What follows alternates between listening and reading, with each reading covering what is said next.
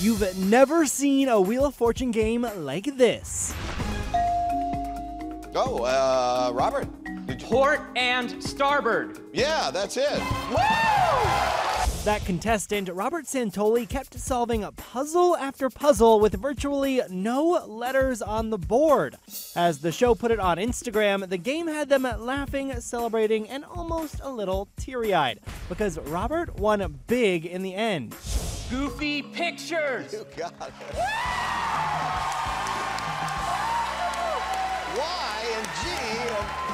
You want to know what's in there? Yeah, preferably anything but 33, but let's see.